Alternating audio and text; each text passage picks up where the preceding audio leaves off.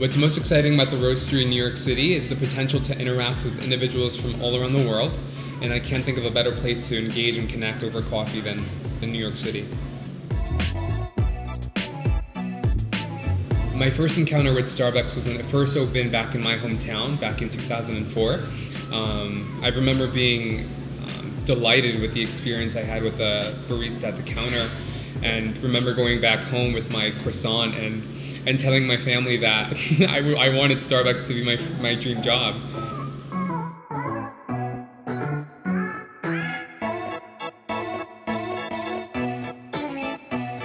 What I love about Starbucks is the human interaction we get to experience with individuals over a shared experience, and that being coffee.